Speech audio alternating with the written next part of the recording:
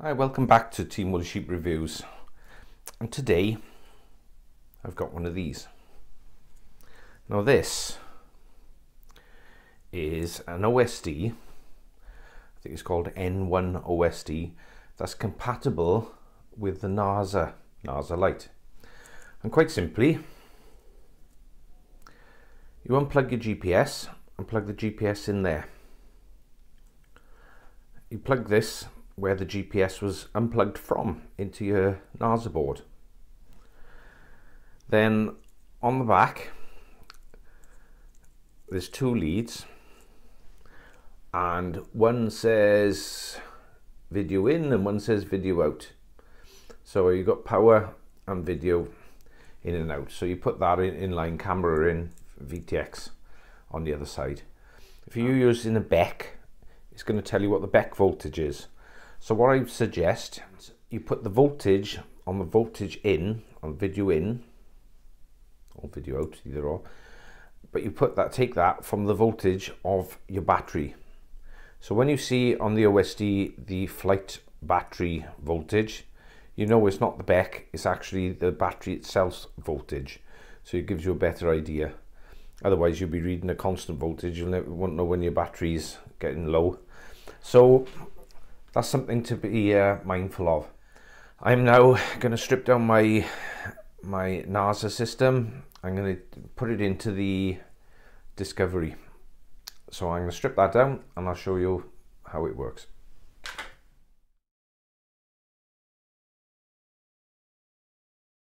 But what I've done, I've got the camera and I've got the two wires there where I've split the video now, so I've got an ability to do that. I've taken 12 volts from the, I say 12 volts, it's the battery voltage because I'm running it on a 3S battery, and I put it into a plug so I can just simply plug it in. So I'll just connect it up and I'll show you. Oh, there's the GPS. So that's going to plug into the unit, and this unit is going to plug in there, and it's where it came from. So quite simply, as you can see, I've plugged in the NAZA GPS into there, plugged that in there. What I would recommend is you actually put a little bit of hot glue on these plugs to stop them accidentally pulling out, because even though they're plugged in, if that unplugs, then you're going to lose everything, the GPS, and then you lose the ability to return to launch. And there's the video feed's been split between camera and VTX, and I put power in, as I said, from the main power. So what I'm going to do now is I'm going to power it up. There is a button on there, that's for going through the menus. So I'll quickly go through the menus and I'll hopefully be able to show you on my base station. When you have it, this is what you'll be greeted with. All double Dutch means all gibberish. So basically what you need to do is press and hold the button. Take the first option, press and hold, and then change it to English. Press and hold, and then that's it, you're in English. You got the voltage calibration, get a meter on your incoming battery and adjust that calibration so it matches your battery voltage. Video format. Now these are the different styles, how you want the interface to look. I've gone with the iOS, which is basically replicates the NAZA OSD.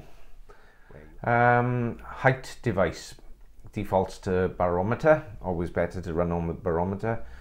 Direction device, compass, the GPS compass, GPS type NAZA. You can run it on your own separate one. Custom menu, you can actually, if I press and hold on there, you can position.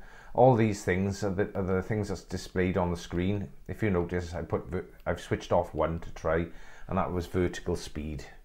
Didn't see the point of it, but they're the items that's on there: longitude, latitude, your total journey, home distance, home direction, height, so on, so on. And how many satellites, azimuth. Anyway, so go back to main menu, press and hold. Like I said, short press is to scroll through, long press to action, and that's basically it. So if I go to exit, when I exit the menu, it will save all my settings. And there she is. She'll reboot, and it's all in English and as you want. There's the little circle at the top of the screen. If I move, because it's not got a home lock, you can see the circle is gone. There's arrows appearing on the, as I rotate my quadcopter, you get the arrows. When you get back onto target, you'll get the little circle there, but obviously the home is where it's currently situated. So yeah, very simple. I'm going to fit it in for the time being because I'm going to give it a try. I've calibrated the voltage and it's all looking quite positive. What I have found, there's a little bit of flicker. You can probably notice a little bit of shimmering going on. Not overly impressed with the quality of the shimmering with the overlay. So I'm going to try a different camera and see if it makes any difference. And then failing that, I will check out a line filter and see if it makes any difference. So I'm getting a bit of interference on my receiver from the on-off channel. So anyway, yeah, I will put it back together and I will do another demonstration when it's flying. Right, it just changed cameras. I'm now on a Runcam Swift. What a difference. So the flick shimmering was actually my camera. So currently got in there the Runcam Swift. So looks like my disco is going to be upgraded with the Runcam. So spending some money on this baby. Right, there it is, all plugged in, sat on some pads, sat on top of the knees board. So everything's plumbed in. Looks a little bit hectic there. So I got the glue gun ready. I'm going to put some glue on the plugs because I don't want things unplugging while I'm flying. So, and I think that will be pretty good. Like I said, I tried it with a different camera, so I got the Runcam on there. The difference was phenomenal. Obviously that old panel cam over there is now outcast. So yeah, I'm looking forward to testing this one out. So I'll just put it back together and I'll take some photographs.